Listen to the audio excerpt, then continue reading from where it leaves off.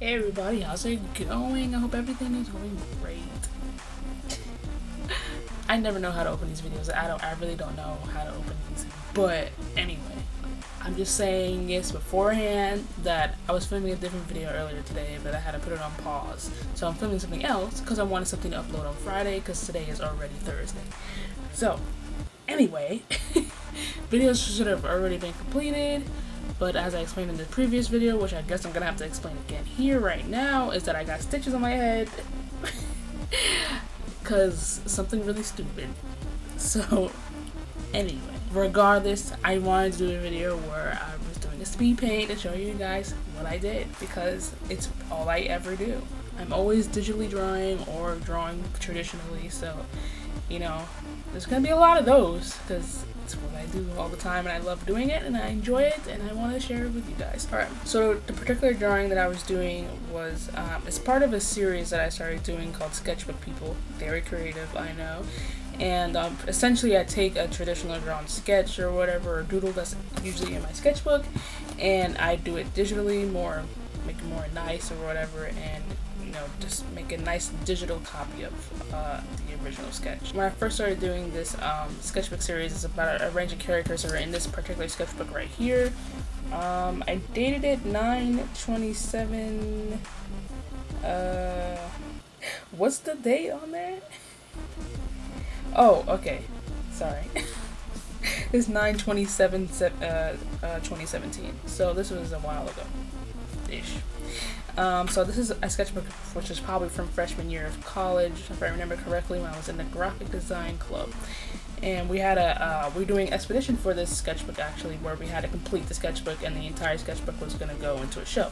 So there was that in the sketchbook that I did. I liked some of the sketches that I did in there, which is why I led to doing a sketchbook series where it's like taking my original sketch and turning it into a nice digital piece of art. So yeah, so let's hop into the speed paint, and I'm just going to talk a little bit about my planning of how I went about doing things and blah blah blah, and then the rest would be a beautiful speed paint for you to enjoy or, you know, watch while you're drawing and stuff like that. Like, you know, it's just some nice background stuff, like stuff to just relax and watch. I love watching speed paint videos, so I don't mind this kind of content. But let's get into the speed paint, shall we?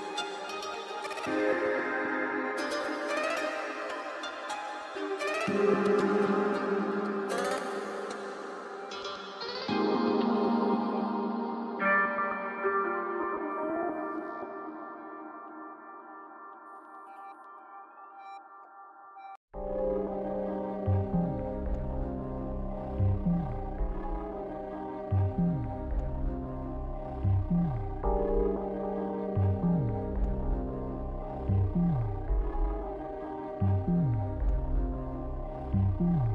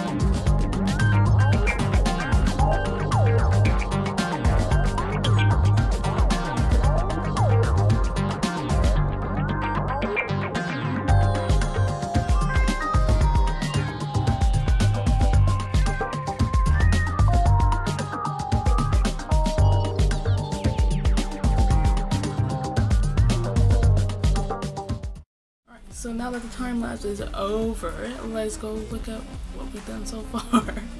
Okay, so this right here is the original. You can see that the original sketch, blah blah blah, rough around the edges, and it does not have all the coloring detail that I had in the final product. Like I said, just wing it. There's nothing wrong with winging it, and I really like how this one came out. I feel like this is my favorite one so far. Kind of have another favorite one, but you know, whatever. So this is the sketch. So then here is the final product. Finally added that diamond shape that he had in the center of his temple here, and then, you know, all the diamonds on the turban, or not turban, more like a headpiece, not really a turban, more of a headpiece, and all the diamonds are on there, and all the stripes took forever. But then, you know, I also had to add the shine detail on top of it since it's on a different layer, and I didn't think about that ahead of time, but it was fine. It was perfectly fine. Everything worked out fine. I also used a lot of the eraser tool to really refine my edges and stuff like that, so super useful. The eraser is pretty much like a brush, so don't hate on your eraser like that. The eraser comes in handy a lot. So we have a lot of skin details. I also changed the color of the turban, I keep calling it turban, the headpiece, which was originally a little bit darker than what it is now, and I needed some more contrast, so I made it lighter. And then also, I think I might have changed the color, some of the pink colors. I could be wrong, but we can zoom in here. You know, I like to have like the soft shine on things like that, like the gauge here and over the lip. But I also do a lot of shine. Yeah, I'm really liking how like this area right here in the like center of his face came out. Like, I really enjoy that. But by far, this is probably like one of my favorite ones I did in this series so far. So yeah, it's just like, it's something so simple as a sketch that can really just like, it can turn out so good if you just apply yourself to it, you know. And like I said, it took maybe like, I think 2 hours to do. I could be wrong. And like, for some reason, I don't know why I like the contrast in the type of shading. Like, here is more like realistic in a way to the shading, more softer, where here on the face itself is more sharp and like more exaggerated and abstract. Like, I don't know, I just like that contrast so much. It makes me feel good.